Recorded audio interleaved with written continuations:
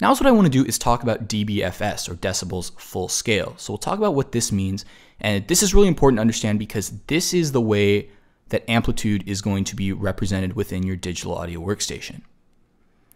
When audio is represented inside your computer, or I guess by your speaker, there's actually an upper limit to how large the amplitude can be. In your computer, what this actually refers to is the word length of your computer. So when people talk about 32 bits or something, there's a maximum number that can be stored by that, and your computer can't just store infinite information, at least for what we can understand.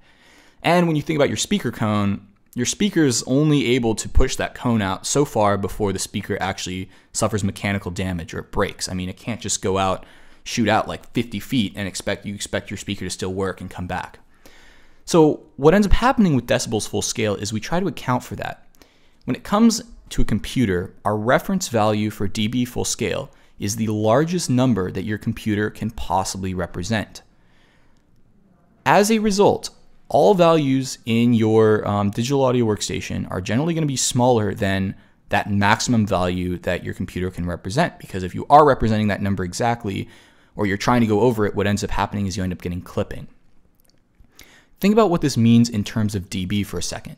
What you're doing is you're taking 10 times the log base 10 of a ratio that's generally going to be less than 1, because the power in whatever signal or wherever you are in terms of amplitude is going to be less than the maximum value that you're representing. If it's always at the maximum value, then it's going to be 1, and the log base 10 of 1 is going to be 0. And if it's smaller than that, you're having a number that's less than 1. So you're taking the log of a number less than 1, and now you're going to get a negative number.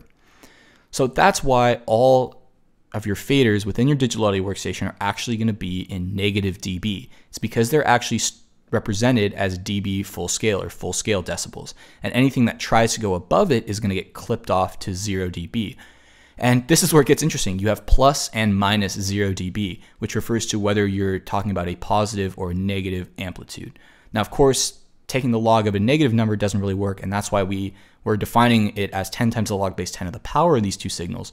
But in general, you can think about the highest positive number your computer can represent and the highest negative number your computer can represent, and kind of go from there.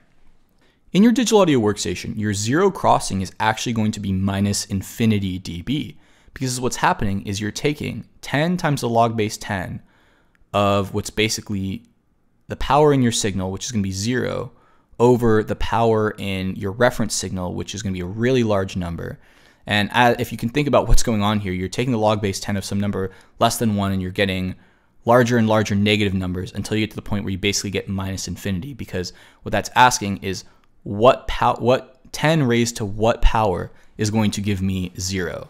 And you basically have to go up to like minus infinity to get 10 raised to any power to get it even close to 0. So that's kind of why when we think about a zero crossing within a digital audio workstation, it's represented as minus infinity dB, and you have plus 0 dB on top and minus 0 dB on the bottom to represent the sort of instantaneous positive and negative axes of the maximum value your computer can represent. So let's actually look at this here in a digital audio workstation. If you notice within your digital audio workstation, your meters that are there on your mixer and stuff are actually represented in dBFS, or Decibels Full Scale. So here you have 0, here you have minus 6 and minus 12, minus 24. They just say 0, or they just say dB, but these are actually dB full scale, not dB SPL. And that's where I think a lot of young producers get confused, because they're kind of expecting, oh, well, like, what's minus 12? Aren't decibels supposed to be positive?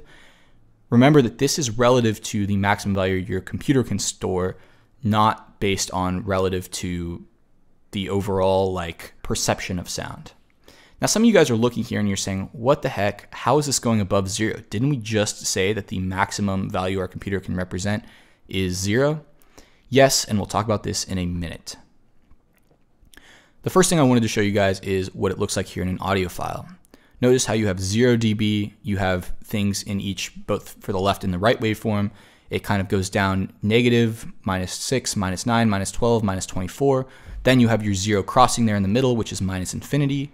Then it goes back to minus 24, minus 12, minus 9, minus 6, minus 3, and then 0 being that limit that you can't go above here in an audio file. Now, generally, these audio files are 16 or 24-bit wave files, which of course, have this upper limit. So if you try to go above that 0 dB limit, you're going to get clipping. And when we talk about timbre and things like that, that clipping actually will change the harmonic content of the sound. Once again, the scale, it says dB, but this is actually dB full scale. I hope this video demystified the difference between decibels sound pressure level and decibels full scale. Thanks for watching. Don't forget to subscribe. And in the next videos, what I may do is touch on going above 0 dBFS within your digital audio workstation internally, which is kind of an advanced topic. So feel free to skip that if you don't want to watch it. And then we'll move on to the second property of sound, which is frequency. See you guys then.